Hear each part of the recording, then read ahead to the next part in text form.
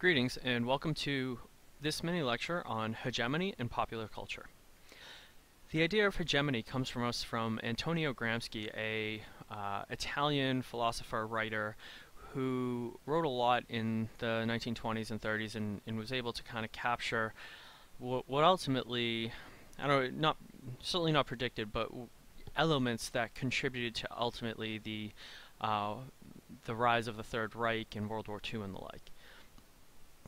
At the center of this idea of hegemony is culture as a continual struggle back and forth between ruling elite and underclasses. But that back and forth is really the elites attempting to negotiate and maintain their power over the underclasses by either shifting, influencing, or making certain things more appealing, acceptable, reasonable within popular culture, or within the culture as a whole, I should say. So here's another quote from Dominic Strinati, who I've mentioned before in this lecture series, and it's cultural and ideological means whereby the dominant groups in society, including fundamentally but not exclusively the ruling class, maintain their dominance by securing the spontaneous consent of subordinate groups, including the working class. This is achieved by the negotiated construction of a political and ideological consensus, which incorporates both dominant and dominated groups. All right, so there's a lot here to unpack, but I mean, ultimately, we're looking at this idea of those dominant groups still hold on to power and privilege, but at the same time, through a mixture of different ways, convince, or some might say manipulate, some might say actually in open negotiation with those underclasses to find some consensus or some means of maintaining the status quo, in so much as the bigger structure is there. In other words, they'll negotiate, or there'll be an attempt to provide for smaller wins, but the larger structure still keeps those in power in power. So this is how it works. The ruling class, or the dominant group that provides compromises, the ruling class accepts those compromises to various degrees. And change occurs, but often it's not substantial, enough to be marginally inclusive.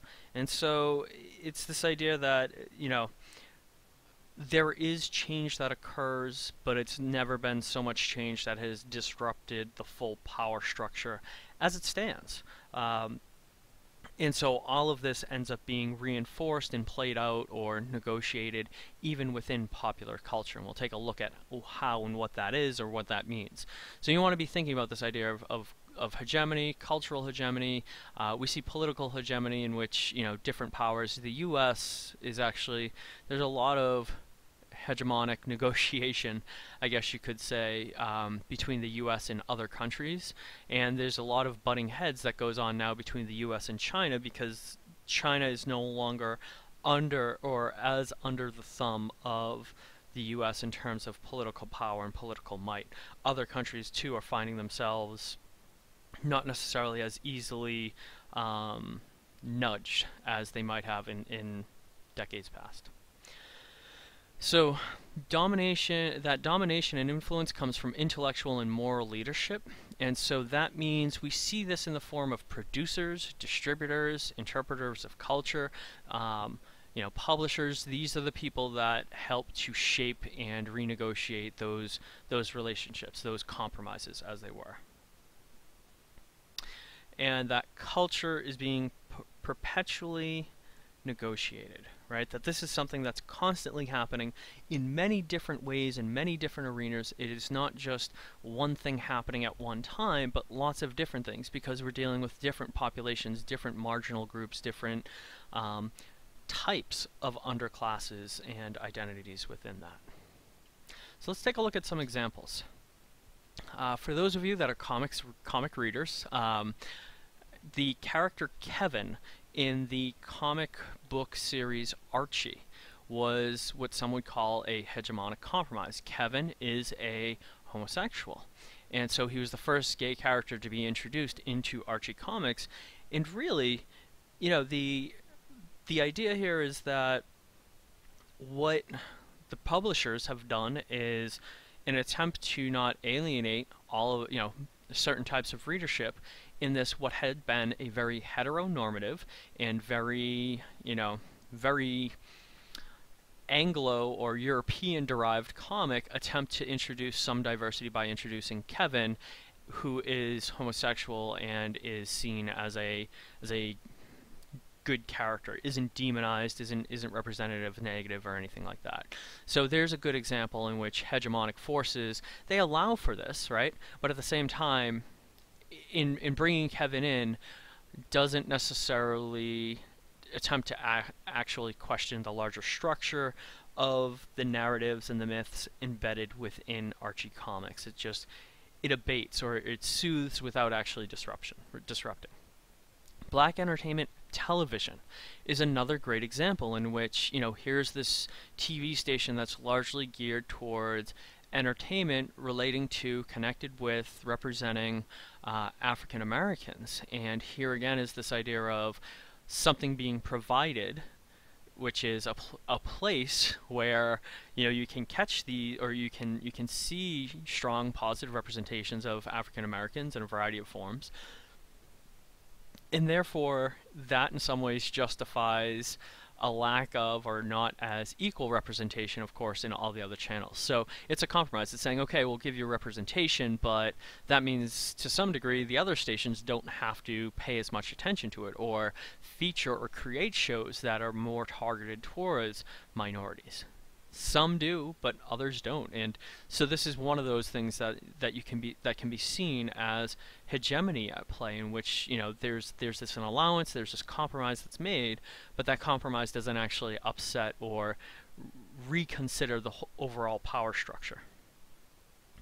The Motion Picture Movie Association of America and their their film rating system, I would say, is certainly an example of hegemony, in which you have the people in power. They switch. They go from having a censorship code, what was known as the Hays Code, into this ratings code that allows for creators to make any kind of film they want, knowing that it's going to have a certain rating to go along with it. And it is a compromise. It's allowing for people to be free, but at the same time, that rating system itself is problematic. That rating system itself, and who decides what gets a rated X or a rated NC-17 versus a rated R, as the documentary "This Film Is Not Yet Rated" shows, can be very arbitrary, and so that's something to be concerned about. And finally, we have recycling, and people might not fully understand, how is recycling an example of hegemony?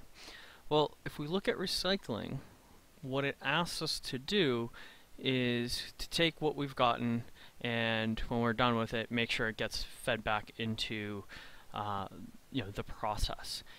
But it never, so that's the negotiation that's going on. It allows us to feel like, well, we're not being wasteful, but it never actually has us questioning how much we're consuming and how much we're wasting, right? How many things we're buying and bringing in and then spitting out. And I think that's a very interesting element or example of hegemony at work, in which the power structure, at least within a capitalist society, does demand for people to buy, to consume, to get goods, to get services. And this offering up of, well, we want to do this right, we want to be environmentally responsible, so we should recycle, is a little bit at odds, because to be environmentally correct would mean to reconsider the entire structure. But hegemony has us decide that, well, we'll recycle, and that's our compromise. And that's what we're looking at here, is the ways in which you really do see these compromises that don't make us really question or reinvent or change what it is we're doing, but just further further feel like we're being heard, and then therefore not feeling the need to take as drastic change as might be needed, wanted, or desired. Again, this is the idea behind hegemony. It's still a theory, or it's still something that people are could argue in a variety of different ways, but this is what hegemony, or these are examples in which hegemony could be seen. Alright, that's all for this mini lecture. Thank you very much for watching, and see you in the next one.